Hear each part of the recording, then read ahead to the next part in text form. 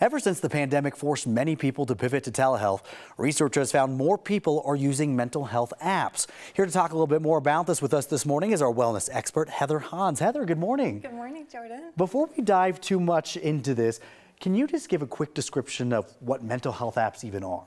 Sure. So they're a way to access tools that can help you with your mental health, because we know that when it comes to physical health, we need to do things to maintain it: diet, exercise, sleep. But with mental health, we also need to do things. It doesn't just come naturally. So these apps are things you could download on your phone. Some are free, some cost money, but they all help you maintain your mental health. That is wonderful to hear. As you're talking about helping us maintain our mental health, what are the benefits to using something like this? Sure. So they have their drawbacks, but the biggest benefits are that they're affordable, they're accessible, and they can give you anonymity for people who want that. Oh, that's great. Yeah.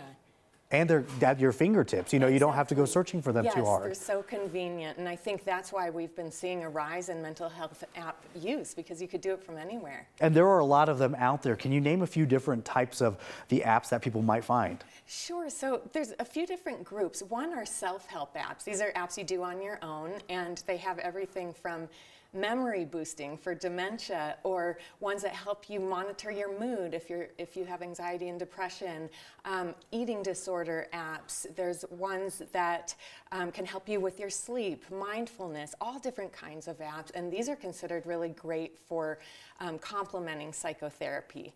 And then the second type of app are therapy apps, and this is where you're matched with an actual therapist and you exchange either text or voice messages back and forth. Some of them, actually most of them now, allow you to pay extra to actually have live video calls, and that's really recommended because research has found that the success of your treatment really stems from the relationship that you build with your therapist, and that's hard to do with that asynchronistic messaging, but that's still better than nothing. And just one other type that's actually not an app, but it can function like one, is regular therapy sessions done remotely. So this is where you go out, you find your own therapist. Almost all of them do remote sessions now. You have your 50-minute session, and you can do it from your phone since it's through a video. So the one thing I would recommend for people to do there is make sure that the therapist specializes in what you need help with. Yes. Because, yeah, just like we don't go to a foot doctor for a heart problem, we also need to make sure that we have a mental health expert who is trained and experienced in whatever problem people are dealing with. It's so true, and that's such a good point. I'm glad you're making that.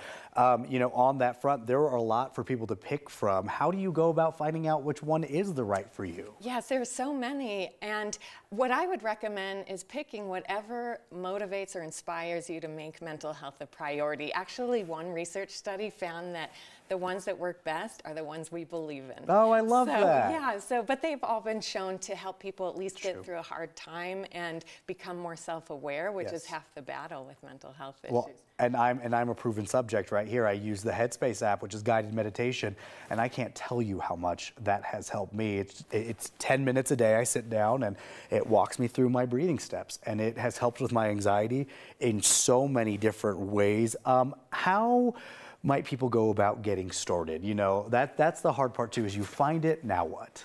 Yeah, so I'm so glad you used that, because that just shows too that 10 minutes can make such a difference, just 10 minutes. And people can look in the app stores, and of course there are ratings and different ones, but there's also plenty of websites people can look at and see how they've been rated. But again, I would just test some out and see which ones resonate for people, and that's the one to use. I love that. All right. Well, Heather Hans, thank you so much for being with us. I know this can help so many people out there. So if anybody has questions, reach out to us. We're happy to help. Thank you so much for having me. Thank you.